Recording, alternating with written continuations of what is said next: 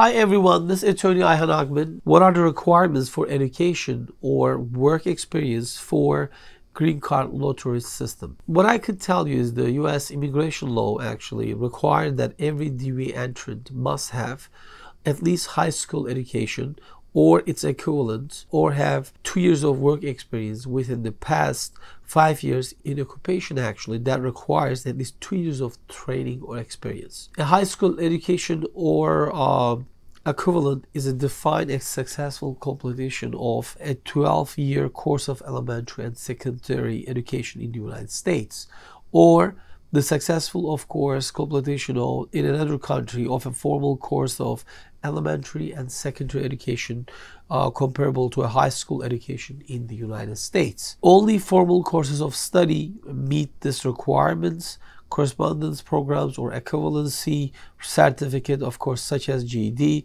are not acceptable. And you must present documentary, of course, proof of education or work experience to the consular officer at the time of your visa appointment or to the USCIS officer at the time of your adjustment appointment. And if you do not meet these requirements, right, for education or work experience, your entry will be disqualified at the time of your visa appointment and no visas will be issued to you or any of your family members who will actually be depending on your application.